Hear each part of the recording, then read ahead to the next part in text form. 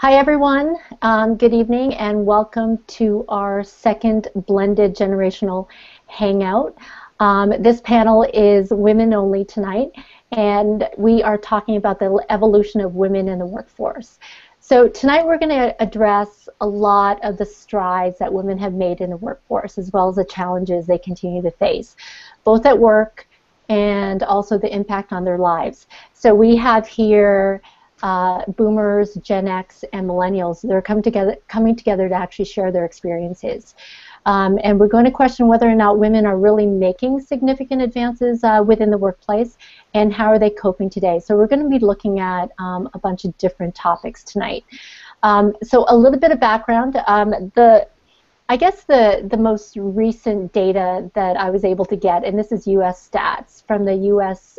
Census Bureau, was about the growth in women and their representation within the workforce.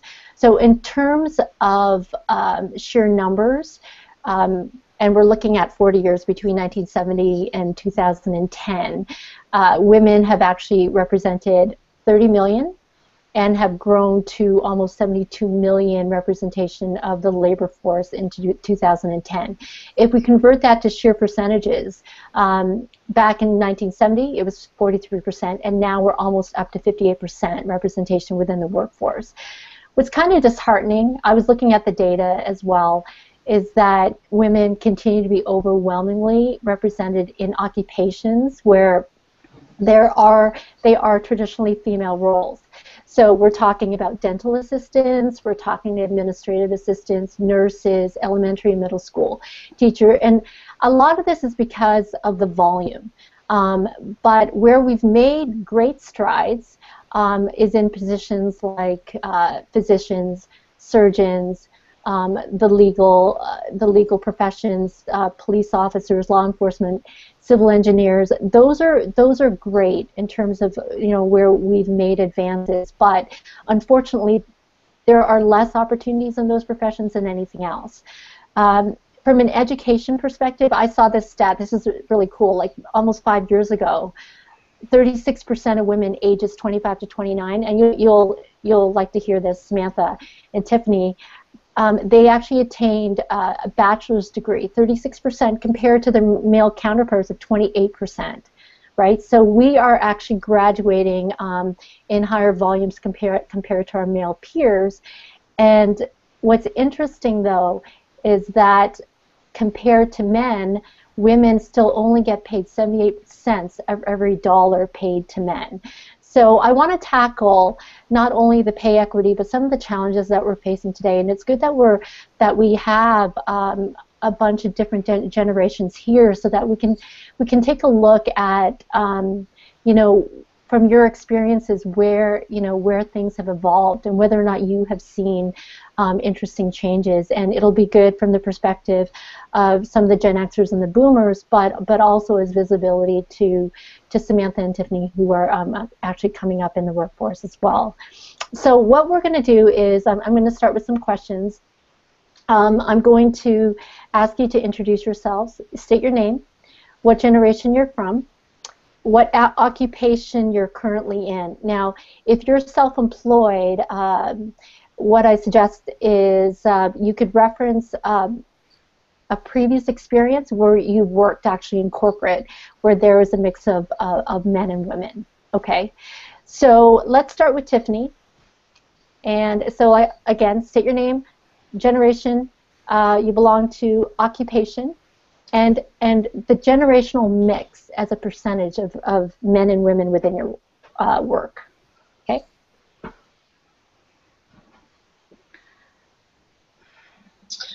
Sorry about that. My name is Tiffany Daniels. I am a millennial. I work currently in communications and community relations within a nonprofit quasi-governmental organization. So lots of fun paperwork and legislation and restrictions and grants and such. As far as the mix in our office, I would say in our small portion, it's probably easily 90% female. And generationally, we have silent, boomer, Gen X, and millennial all represented in less than 35 people. Okay, great. Thank you. Okay, Samantha? Hi, my name is Samantha. I'm a millennial and I currently work in public interest research. All of my coworkers are also millennials, but older millennials, so there's about 6 years between me and my next coworker. And we have there's three of us in the office, and two of us are female presenting and one is male presenting. I also we're situated in a university setting, so when I work with administration, then I tend to work with older administrative individuals, often who are female, but that's also the nature of the type of programs that work with nonprofits at the university. Okay, perfect. Thank you. Lisa? Yes, my name is Lisa Thorell, and I, like a lot of people in this group, I have a digital marketing agency in Orlando. In this current capacity with my partners and customers, I'd say I give it a 70-30 split, 70% male, 30% female that I work with. I'm obviously the ancient boomer in this group, and what makes me perhaps interesting is that I've spent the bulk of my technical marketing life in Silicon Valley and Seattle. And during Internet 1.0, which was like the Paleozoic era, I know, I was a VP of marketing for a startup, and I was the only woman. And then we were acquired by a Fortune 500, and there were 5 more VPs of marketing, and I was the only woman. And then I joined another startup when I was one of the founders, and I was the only woman. And then we got U.S. venture partners to fund us, and I was the only woman in the room. So I guess I've had some big dog experiences. I'm the little dog running through their legs. That's great. No, it'll be good to hear from you more because obviously you've been and you've seen the male domination throughout your career, especially in the tech space. So I think we want to delve more into that as we move forward tonight. Okay. Lori. There. Hello, Lori Dillon-Chalk. I am a Gen X, and I'm trying to think. Occupation. I'm the head of planning for a small boutique ad agency that specializes in sort of branded digital content storytelling. I've sort of gone through a number of organizations. I worked at IBM, I worked at JWT, FCB, and now I've landed at this UK boutique. IBM was really diversified. There was female executives, there was age range, there was diversity in every way imaginable, and I spent a good 8 years there. Then the ad agency, I would say the younger crowd is in the creative area. Creative tends to be dominated by men. Strategy is a bit of a mix. Account side is definitely a mix, but it is sort of a young organization. And the executives are mostly men in advertising. So.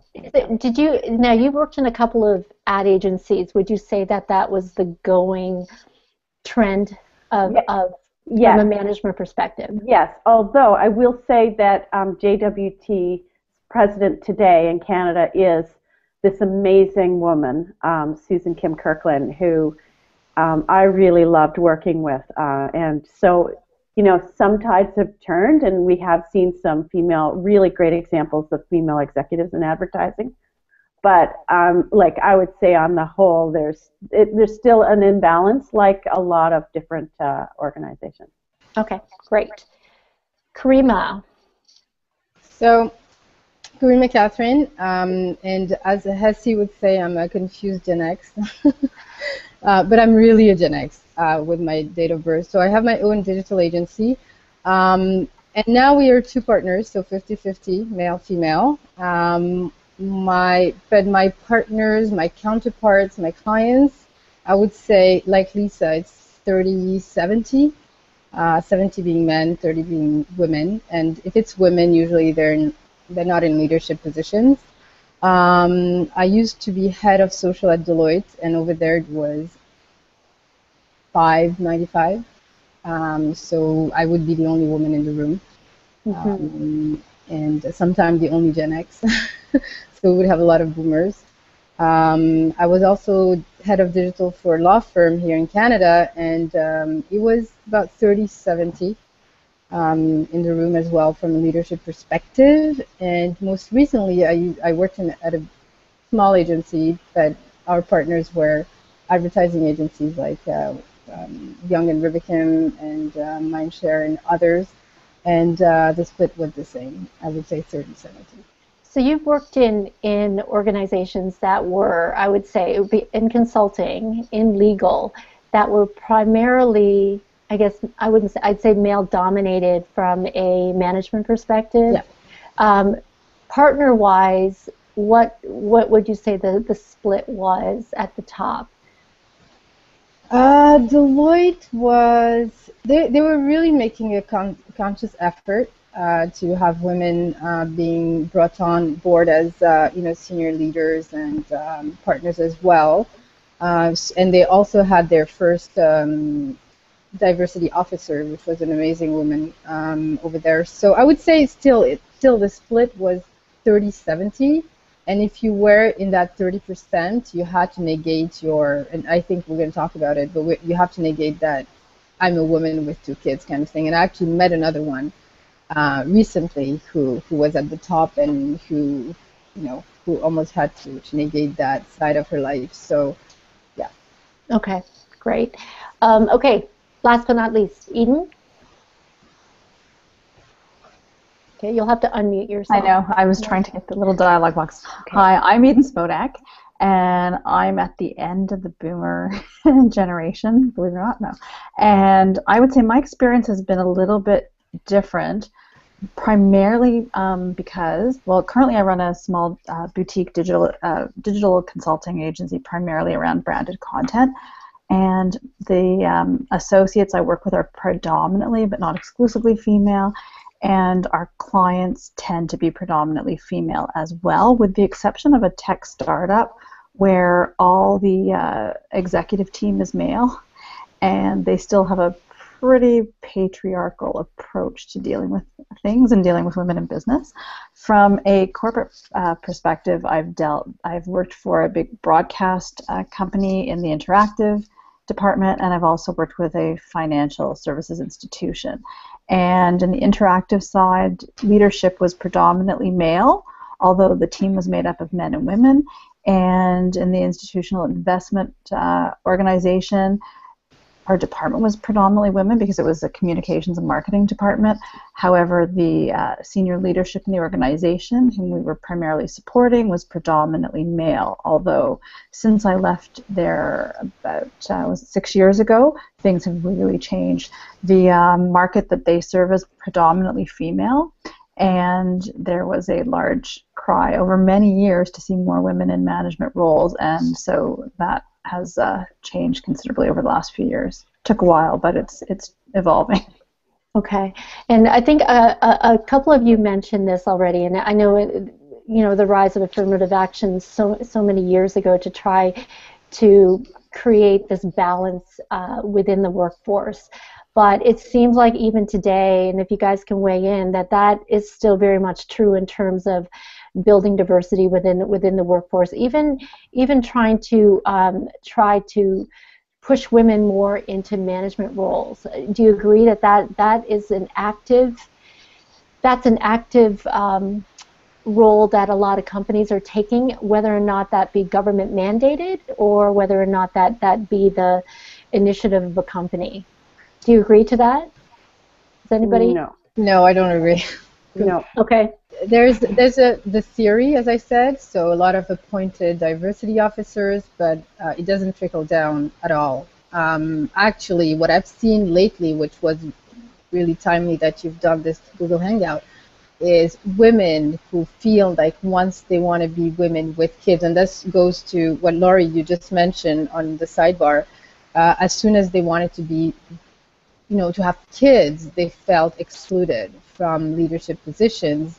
And it's even worse in the partnership setup. So Deloitte is like that. The law firm I worked at was like that, where I heard stuff like, well, if you want to make partner, just tough it out.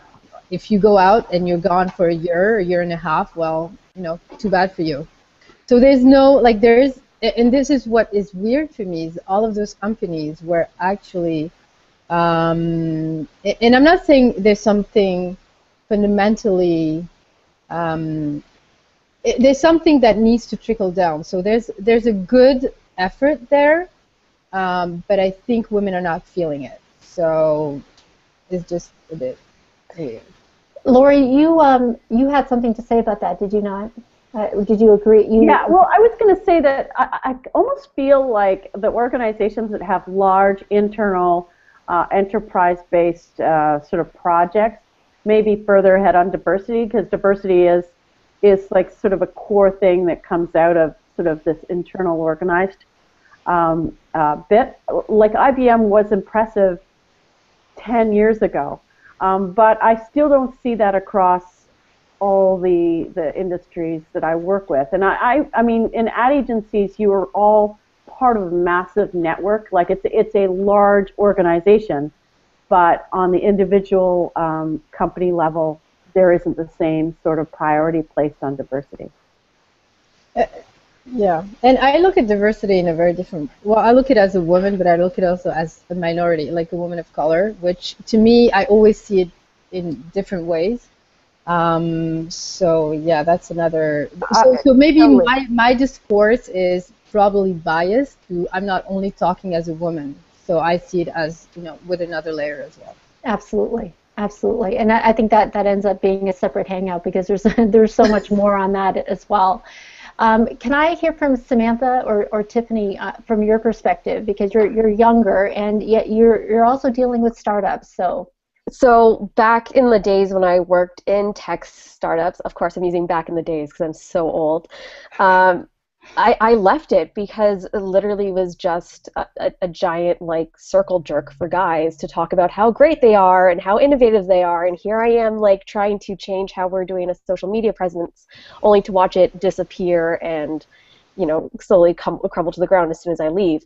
And I think it has not changed. I think there's a really great protest sign that I saw, and it was this woman dressed in Victorian clothes, and she had a sign that says, "I can't believe we still have to protest for this stuff." And it literally makes me think that when I'm listening to topics of being like diversity too, because I'm often the only like minority person in a room too, so I get pulled with the two cards. And while I currently work within an academic setting where we do have a lot more females who are in academic roles or in positions of leadership than in the past, it's still predominantly male. Unless you're dealing with the nonprofit streams, which I get to work with, which is great. Like, yay, because it's considered to be a feminine job. Yes, exactly. Tiffany, do you have anything to say about that? Yes, I have worked in roles that are traditionally female, but our management has always been lopsided as far as gender. So in PR, very, very female heavy, very, very female dominated. But when you looked at the leadership structure of our firm and the other national firms, it didn't match the lower level entry. There was some fast track, it appeared, for a lot of the men. And working for a chamber of commerce, very similar. The support staff was very often female, but even my manager, who was amazing and did a wonderful job, was always very, very conscious of what she expected the male business owners to expect. And so there were times where members of our team that had the expertise may not have been the members that actually participated in a conversation because they were anticipating a male preference. So it's not.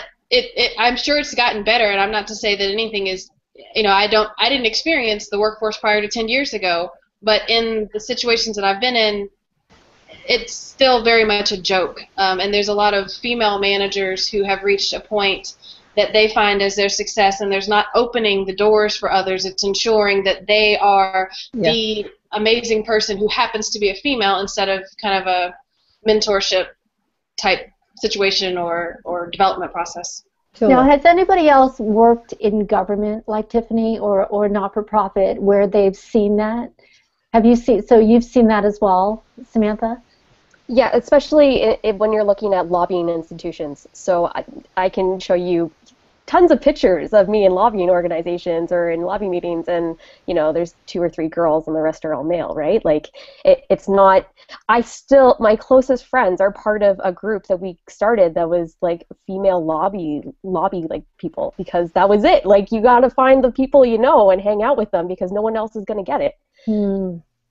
That's interesting. Lisa, I want to talk to you because I mean, especially as a woman who's worked in technology and having had to be the only woman among men, especially in a tech environment. Can you relay what that experience has been and whether or not you've seen any changes over time? Well, I wish I could say that I saw more changes, but if you take a look, my anecdotal experiences are one thing, but before this program, I looked into a few stats, and from the Women in Centers for Technology in Silicon Valley, and here are three stats that just say it all. If you look at the number of women in technology who leave, 56% of them leave before their in the middle of their career, and that's about twice the number for men. They just don't leave like that. And some of the other speakers, mentioned child rearing. This is kind of an issue or a conflict. Here's another stat. If you look at technology startup funding, 92% of the money is going to males, and females only grab 8% of that technology startup money. And the last one, which is kind of really amazing because it's a 2014 summer stat from a professor out at UC Santa Barbara.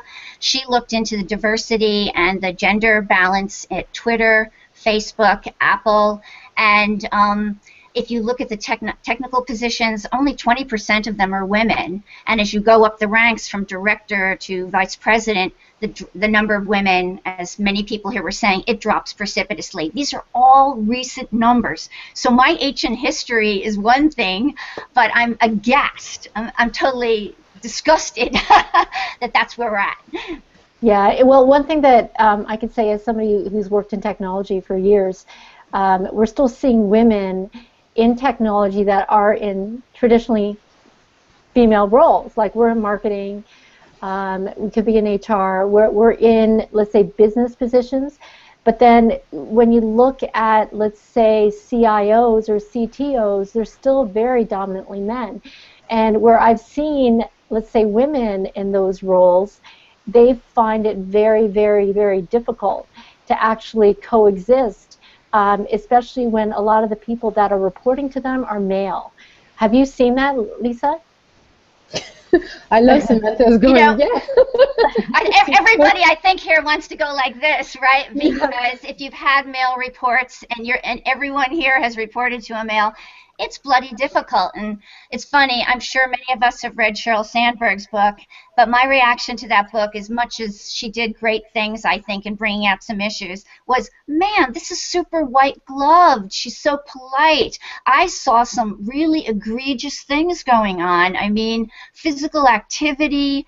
I mean, we're seeing it online with a lot of the, harassment stories at GitHub, but listen, there's some really nitty-gritty, awful things that just don't get discussed. That's interesting. Eden, I want to hear from you because you actually, you're a teacher as well, a part-time, I guess, educator. And a lot of the stuff that you teach are also, it's also involved in emerging technology. So talk to me about the students that go to your class and like I guess, the mix of men and women, for example, and their expectations, especially in this emerging workforce. Sure. I would say, it's very interesting. I teach digital strategy and emerging technology, as Hessie has said, and it's continuing studies, and the students range in age from about 22, so they're recent university grads, all the way up to mid-60s. That's essentially who I've seen. And although we tend to see more females coming through the program, the number of males are growing. One of the observations that I've made, and this discussion really brought it home, was that there's some incredibly competent, bright, talented women that come through the program, and yet they tend to have less self-confidence or be less boastful about their abilities and capabilities in comparison to their male counterparts. So there are some men who speak very well. They're incredibly articulate, but when it comes to seeing the work that they do, the way they speak isn't reflected in the work. Whereas I see almost the opposite in women.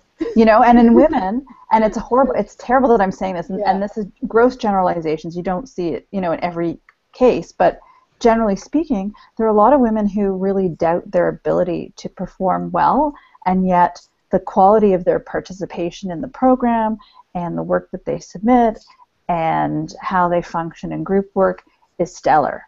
And yet, their uncertainty is, all across the board. And I spend half the time building up people's self-confidence because most of them are studying an area that's new to them or somewhat new to them, whereas others may be more confident and going into the program just to get the recognition of a certificate. But they just, they say, well, this is all new to me. Blogging is new. Social media is new. Digital is new, but I need to integrate it into my business. But I'm not sure I know how to do whatever. Yet when it comes to the soft skills that they bring that are, I'm stuck for a word. The transferable skills, they've got all of those. So it becomes, that much easier, I think, for them to do quite well, and they're always full of self-doubt. So let's talk about that because I know, but that's what I think it's important. I think that you've hit on an important point because I think I saw a lot of people nodding, especially Karima and Samantha. Oh, I'm jumping up and down. I'm like confused right now. I'm like, but this reflects social media as well. Who gets the big speaking gigs? Who gets the books? Who gets this? And when you look at it, who does the work? I mean, I'm not blaming anybody, but I'm just, yes. So but there's this, they always talk about perceptions about, if a woman says it, then the perception is X. If a man says it, right, then the perception is Y. And what I'm trying to figure out is, why is there a reticence among women? Why is there a self-confidence issue, especially when it comes to technology? Okay, Samantha? There was a study done about the perceptions of men when they're listening to females in a room, and if more than 30% of the room is female and they're saying something, they're going to take it as they dominated. 30% is considered to be domination. So I mean, of course we're going to need, someone to say that your viewpoints are valid, because we're so used to people being like, you talked for so long, and it's like, excuse me, you've interrupted me every single time I've said something here. So yeah. I mean, I'm not going to go into discussing patriarchal views of society, but I mean, it's there. Yeah, Laura, you actually brought up an interesting one because this is recent. What was his name? Eric Schmidt. Yeah, that's right. From Google. What did he do during that conference? So the Google chairman is Eric Schmidt, and he was called out for interrupting Carissa Bell. I think the funny thing is, I have a hard time knowing who he interrupted because, this is an article about him interrupting the female panelist, but all the news media never named who he was interrupting. I don't know if that was doing her a favor or not, so it's hard to know who that person was. But anyway, I think Google is called out for having some really great diversity practices, but it's obviously inherent in, today that men interrupt women a lot. And I've seen a lot of articles where women, the 3 things they can do to advance themselves is 1, tell everyone to stop interrupting them, 2, lay claim for the idea that was your own, and then I can't remember the third.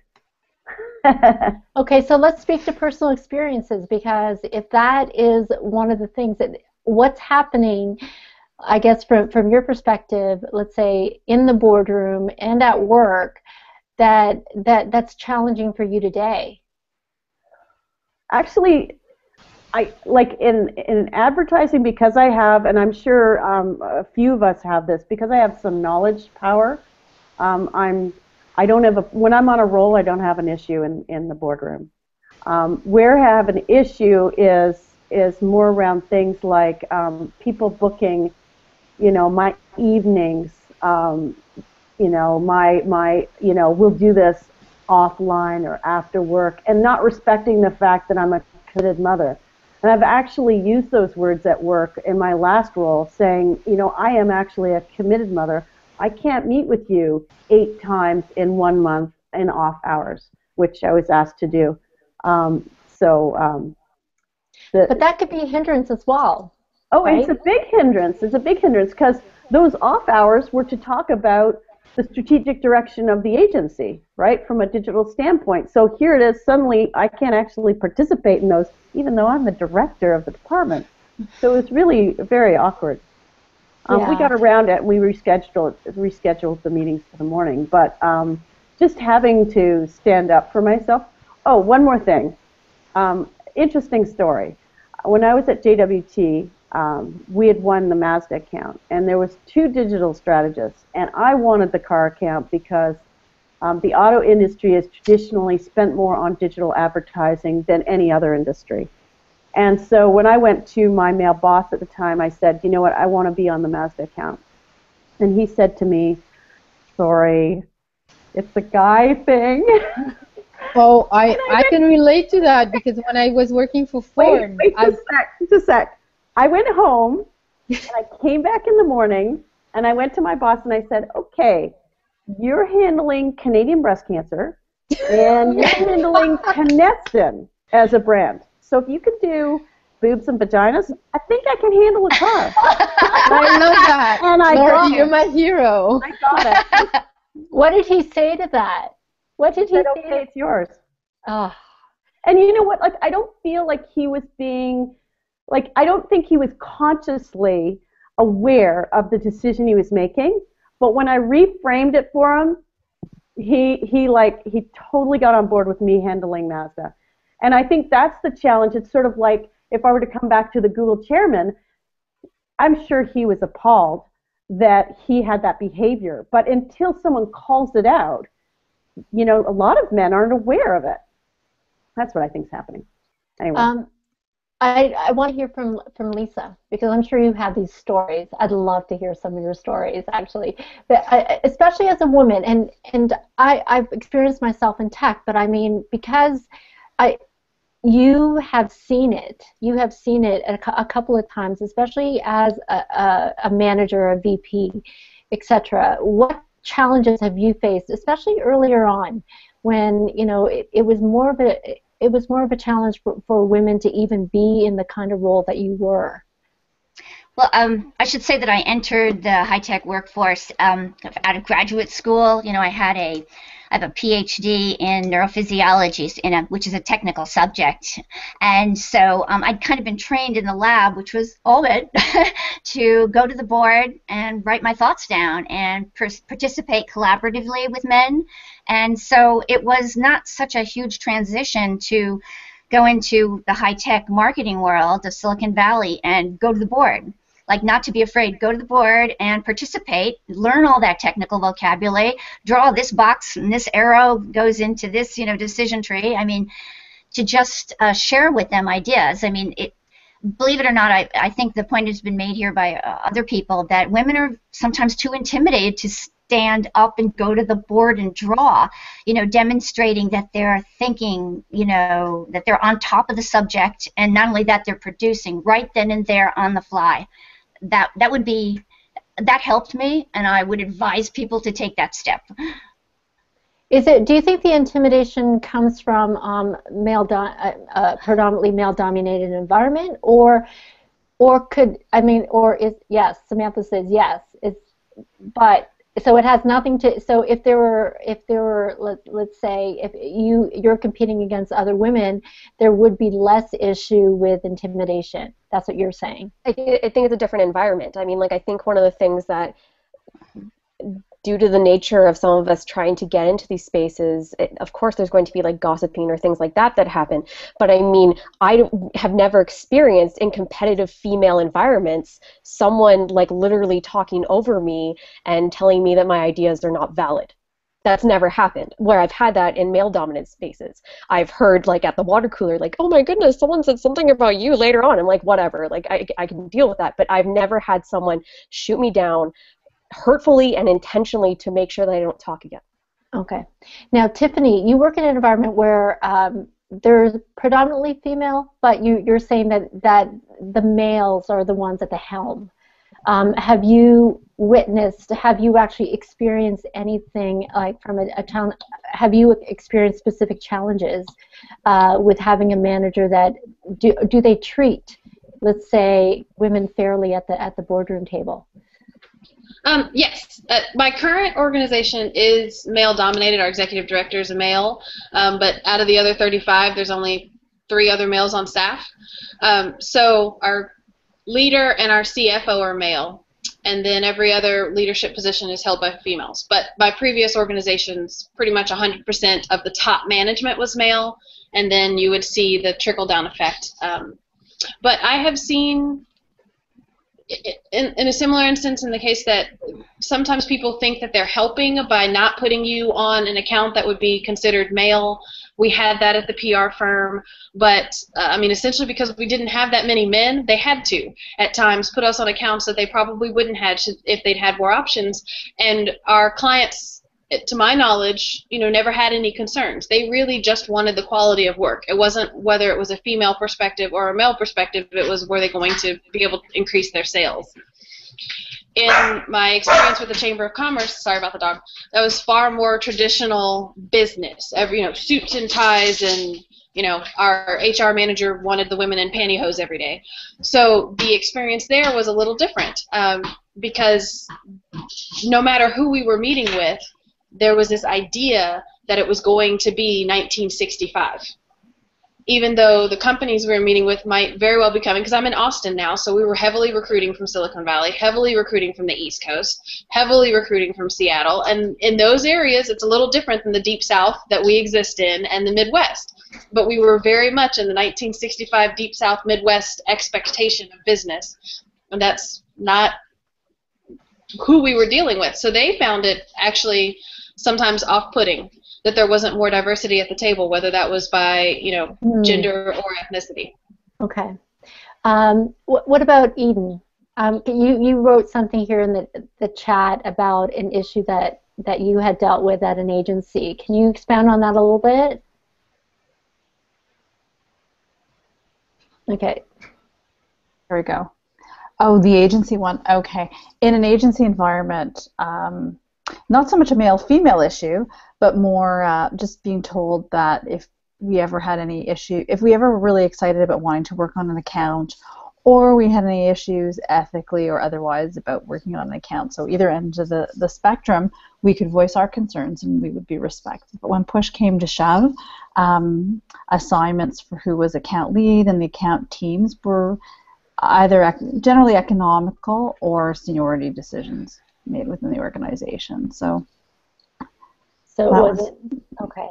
So not the equity that we talked about, but I don't know if you saw. There was another interesting point, if I may talk about a current situation that Sure. I have with one of my clients. I work with they consider themselves a small business. I think they're more in the medium size, but it's a family business.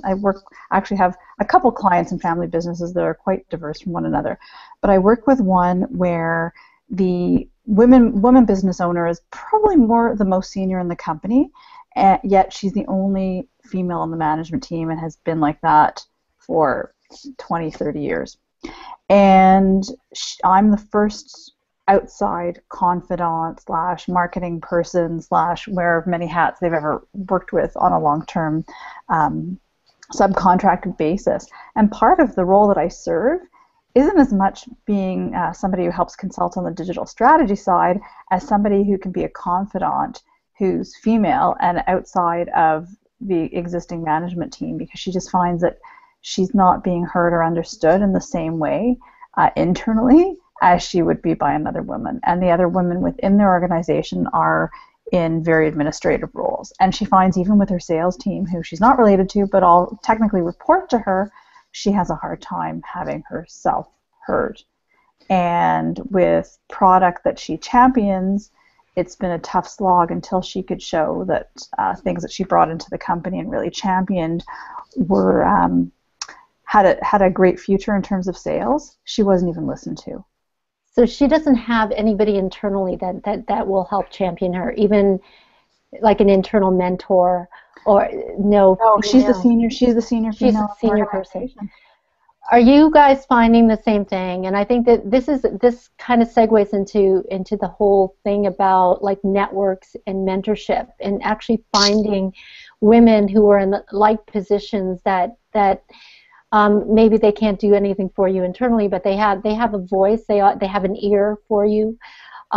they've gone through similar things, and I know there are a lot of networking groups out there, especially for women in technology, that allow women to actually just network with other women for the purposes of just sharing experiences.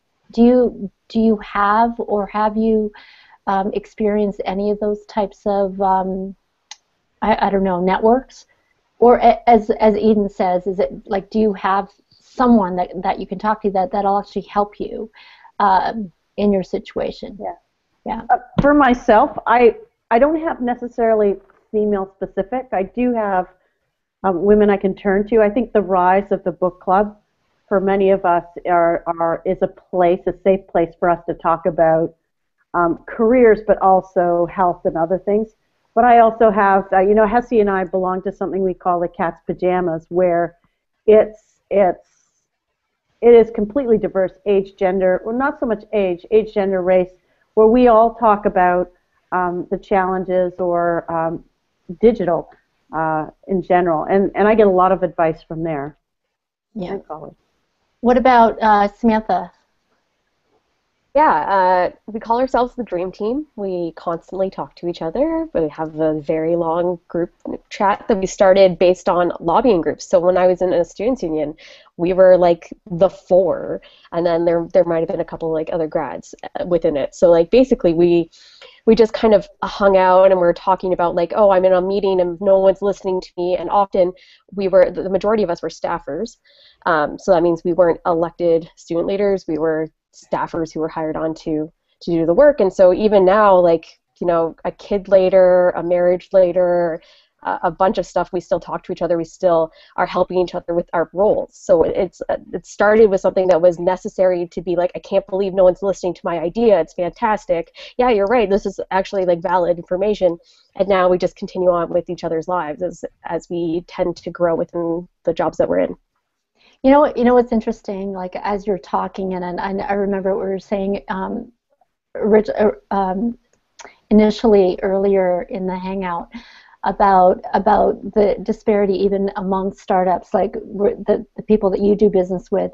But among millennials specifically, the actual wage gap is actually smaller than it is on average. So on average, women make 78 cents for every male dollar, but for millennials, it's actually 85 cents. So that gap is closing a lot. So from either purely an educational perspective, or maybe, I think it may be a growing acceptance, I hope. I think it's an acceptance. I honestly think that people can get it's almost like a shame to be like, oh, we don't want to be like those companies. We're a startup. We're cool. We understand what's going on. So we're gonna try and be like equity based. And then the problem that you'll see within startups is actually getting into concepts of equity. So like who gets what percentage of shares, and who gets like access to stakeholder relations, and who gets into these things that are a little bit more higher up and less about the hourly wage or starting salary, because those are good stats to use when you're looking for funding. Right. The only difference is representation again, because you're still seeing what percentage? Let's say 80% men, 20% women, and even I'm not sure if it's even higher percentage, but I mean that's interesting to know. But I was reading. Yeah, go ahead. I'd also just like to say, I hate to be a pessimist, but I am. Millennials are also still lower levels. So the gap may be smaller in the entry-level jobs, but when we look at the data for who is being promoted and what the salaries are across those lines, it actually starts to separate again. Yep, I'm with you on that one. Okay. Statistically, that seems right. So you agree with that, Lisa? Oh, yeah. Okay, so let's talk about like one of the issues that exists today, and maybe I'm not sure, but is it a boomer thing? Is it an older mindset that doesn't seem to want to die about when we talk about the wage gap, when we talk about women in management positions? Is that still around? I mean, you have to admit a lot of the boomers, or at least male boomers, still control a lot, whether or not it's in government, whether or not it's in big business. And so old habits are hard to die, or die hard. So, do you agree with that? I heard recently a Catalyst study and they actually said that the millennial. So they were talking about perceptions on women in work and places of women in leadership, and I was really surprised because apparently the millennials have worse perception on women than boomers. So the new generation actually is not better off. Really? Yes. And I was actually, before the chat, I was trying to find the numbers for you, just to give those. I haven't been able to find them. I've actually shoot an email to Catalyst just to get that, because it was I was driving and I was listening to this and I was like, oh my God, so we're never getting out of this. Yes, it was shocking. I want to talk to Samantha or Tiffany. Do you agree with that? Do you think, because I mean, they say that millennials have a higher degree of tolerance, and perhaps there's less discrimination at that level, but from what we're hearing, that's not necessarily the case. I think it depends on what industry you're talking about, because, like, honestly, if I'm talking about the tech industry, it's rifled with awfulness. If I'm looking at, like, startups that are, like, based on, you can smell them. You know it. You can smell it a mile away. Like, this is not going to be a place where I'm going to be considered a valid voice. While there are plenty of other groups that are, maybe not as monetized or big within the industry, so they're not getting the same viewpoint. So I think those who have power will continue to fit within certain power structures, right? Yep. Tiffany, I want you to talk about what you just said in chat about women, and traditionally aren't as bold as many men who ask for raises.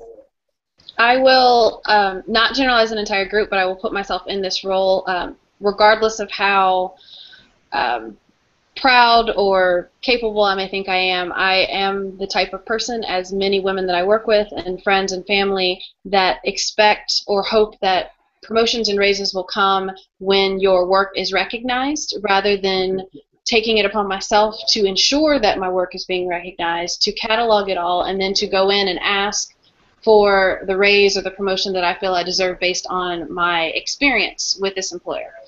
I've seen that statistically, I've seen it personally. I know a lot of guys who are maybe not as capable as they are able to convince people, but they have the confidence. And a lot of times in the types of roles that I work in, so not very highly technical, obviously you need to be able to prove that you can do what you say you're going to do, but in more community relations, communications, relationship-based organizations and roles, I know men that are just full of themselves, and that confidence and that whatever other words you want to add to it, depending on if you like the person or not, works for them. I don't know as many women that are able to toe the line between confident and bitchy. And that's not my definition or theirs. It's whomever they're working with. A douchebag still gets promoted. A bitch doesn't. So, not sorry to curse on the hangout, but I mean, there's something about that it's, you still accept this kind of sleazy person, but a confident person is different.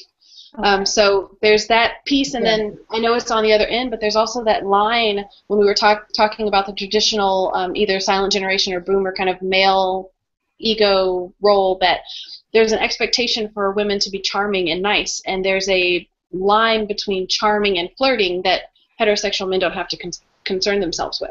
Okay. So you also have this other end of the spectrum that can hurt most women. Yeah, and that's the hardest, and trying to find that part that's accepted and not, everybody's going to be judged regardless, right? Mm-hmm. But women will be judged more harshly. And Laura, I want you to talk about this because this plays into, let's say situations that you've been in, especially dealing with male bosses, right? And this idea of promotion and what's the perception at when a woman comes to the table, and it is a little bit more confident and bold about things. Yeah.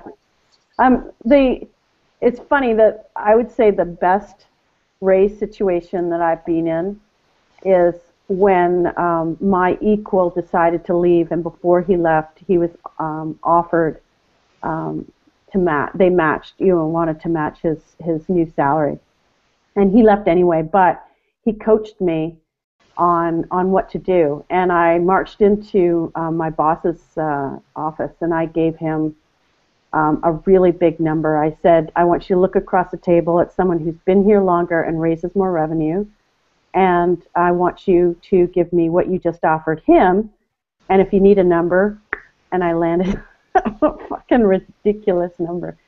And you know, I got a third.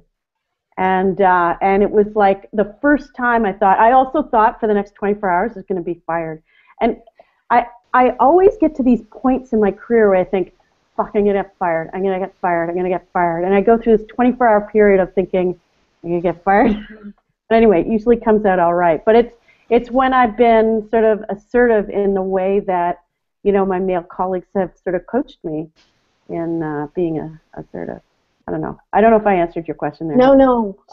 But I think we're all like that. I mean, I'm the same way. I mean, I don't know, you know, starting my own company and stuff, and in a lot of ways, like you have to hide your own, you know, insecurities and show a different face. A lot of women, a lot of us still wear our heart on our sleeve, as hard as it is.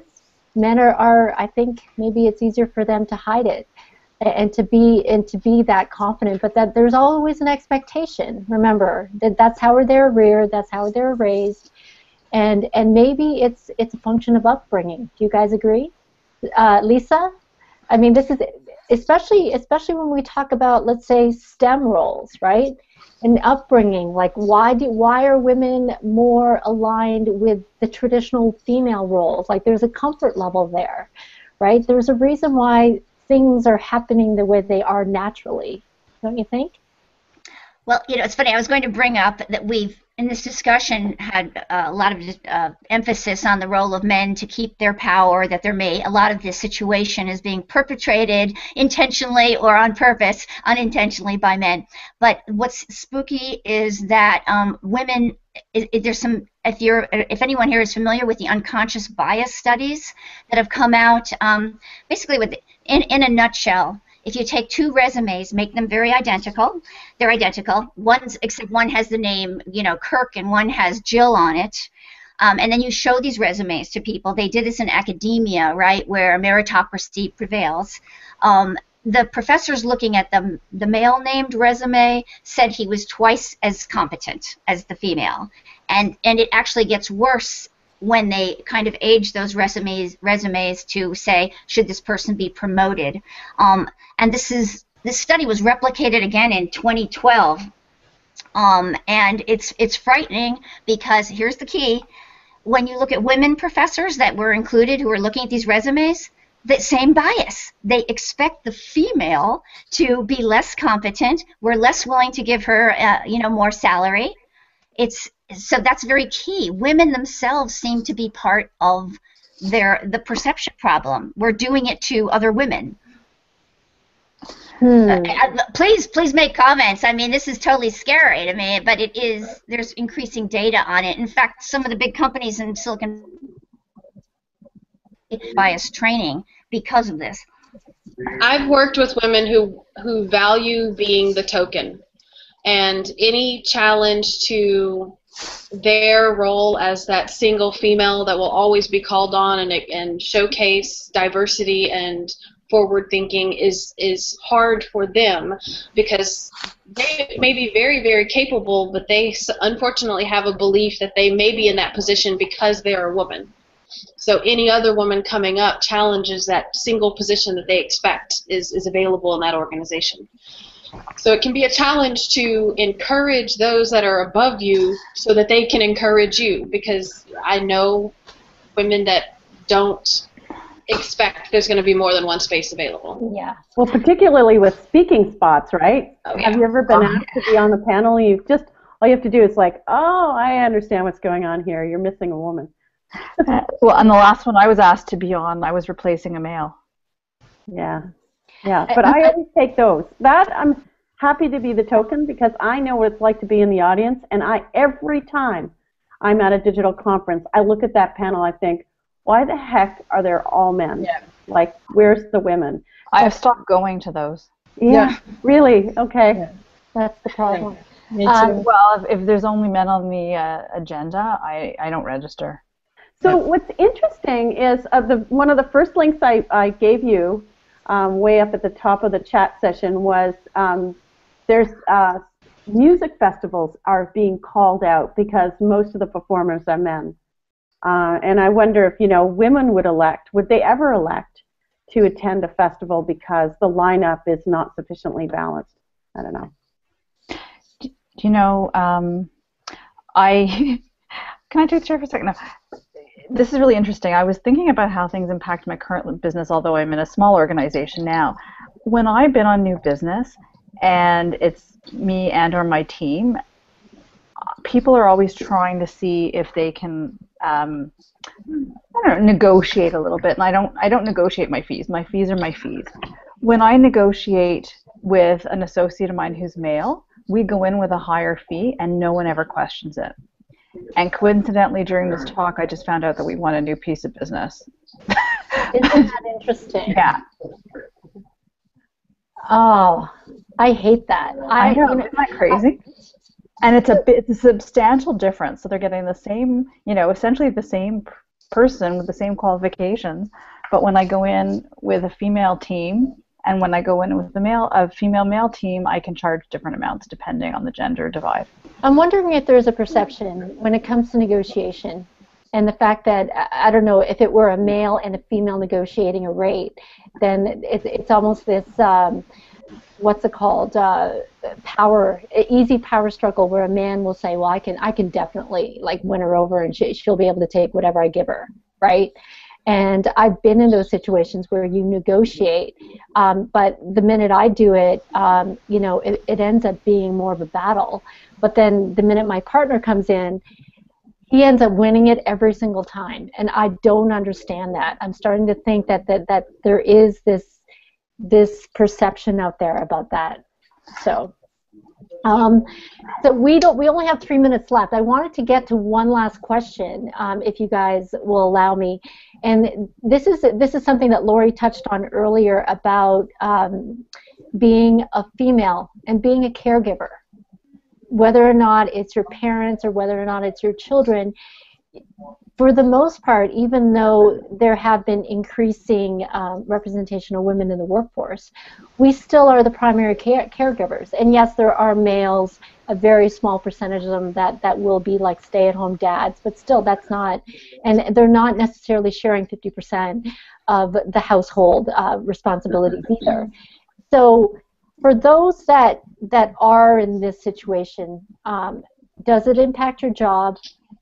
Does it impact, more importantly, does it impact advancements or opportunities? Because Lori talked about that as well, right? She has her time with her family, and then sometimes that time where she's away from a discussion where there could be like extreme bonding or whatever going on. It's a missed opportunity for her from an advancement perspective. Lisa, what about you? Unfortunately, I can't answer that question. I didn't have that conflict. Okay. Anybody else? Well, I talked to Samantha and Tiffany, but I know you guys really don't have kids right now, and you're not taking care of anybody except yourselves right now, right? Except your husband. Karima, you have kids. Yes. So, and you worked in an environment where it was very stressful, male-dominated, etc. But you're also a mom. Yep. Was that a hindrance for you in your job?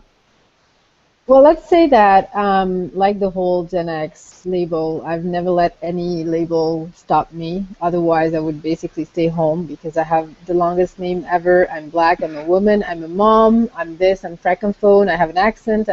So I just say the hell with it, and I just go and do my thing. And if nobody's happy, well, that's really their problem. But to be fair and to give a very serious answer, I've worked 4 years in more than that, 19 years in the workforce, almost 10 in highly stressful environments. And last year I quit my job, and I said, you know what, I'm going to give my kids and my family a chance.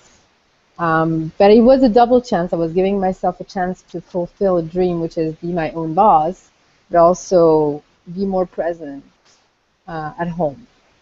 And the way that it was pinned by my bosses when I told them I'm leaving to be more present with my kids, the email that went out to 500 people was, Karima is going to take care of her family.